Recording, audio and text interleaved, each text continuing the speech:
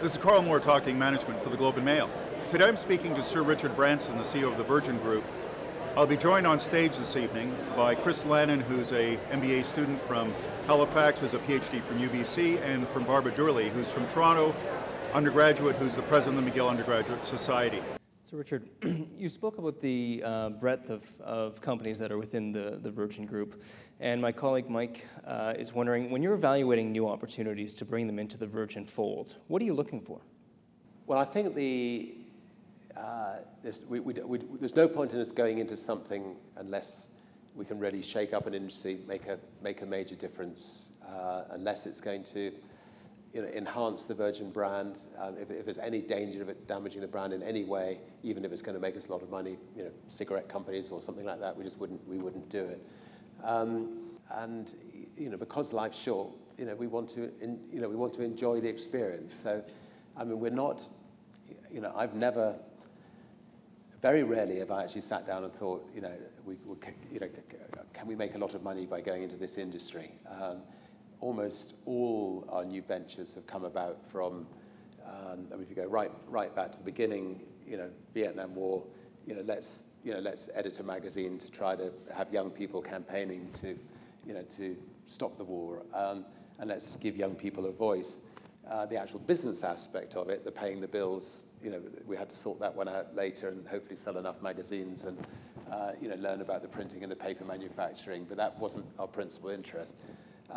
And almost every venture we've gone into, we've seen a gap in the market. I mean, you might get frustrated flying on other people's airlines. Screw it, let's do it. We'll just start. We'll start an airline, and then we try to make sure we can get the bills paid. And actually, I think it's a better way of doing it. If you think, how can I make lots of money? Let's bring the accountants in. We'll work out some business plans. I mean, it's just the wrong way around. I mean, you get one set of accountants will say, yes, you can make lots of money. Another set of accountants with exactly the same input will say, no, you're going to lose lots of money.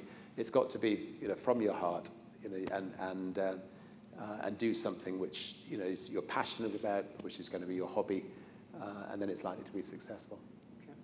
So Richard, when you look at hiring and making someone a leader at Virgin, what are you looking for in terms of a leader at the Virgin Group? A company it consists of one thing, really. I mean, if I buy a plane from Boeing, it'll be exactly the same plane that BA will buy, which will be exactly the same plane that United will buy, and exactly the same plane that Air Canada will buy. So what is a company? A company is the people that are working inside that plane, the people that are working on the ground. They're the people that make up a company. They either make this company exceptional or average. And so if we're looking for somebody to run one of our companies, we want to be sure that they are fantastic motivators of people, that they love people genuinely, that they're looking for the best in people, that they praise people, that they never criticize people, that they treat the junior staff as importantly as their fellow directors, if not more importantly. And I think that's what sets a good company apart from a bad company. Now, you need to give those people the right tools. You need to make sure that all the little details of you're painting a picture. If you're setting up an airline, every single little detail of needs to be right, so that those people who are working for that company can be really proud of that company. But having a leader that really inspires those people is the key. So why do people, you're a leader undoubtedly of 50,000 people, why do people want to be led by you? Hopefully because I've found, perhaps one of the things I can do is I've found people around me who are the kinds of characters that I've just painted the picture of. I mean, who are great motivators of people, and the kinds of companies that we're running and the kinds of things we're doing.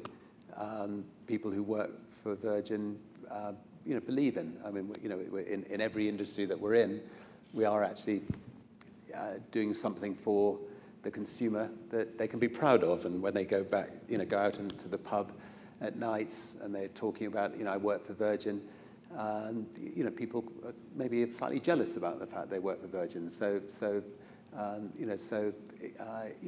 almost a sort of self-perpetuating good problem. Thank you. If you were the dean of a business school, what would you want to see on the curriculum?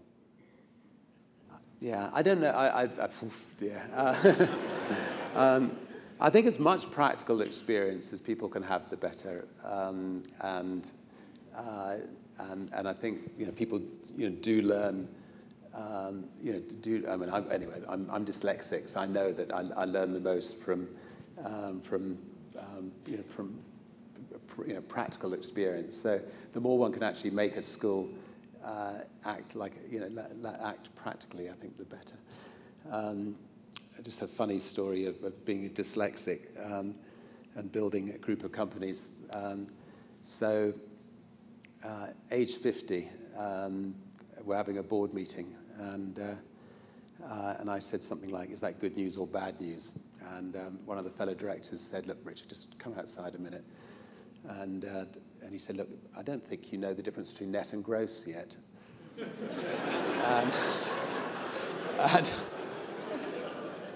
And I said, "Well, yeah, I sort of got away with it for the last 40 years." But so he said, "Look, let me show. Look, here's a bit of paper.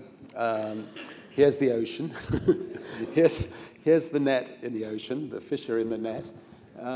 That's your profit at the end of the year. The net that's caught the fish, and the rest is gross. That's your turnover." Whew, got it. I thought we were doing a lot better than that. I thought it was the other way around. Anyway, sorry.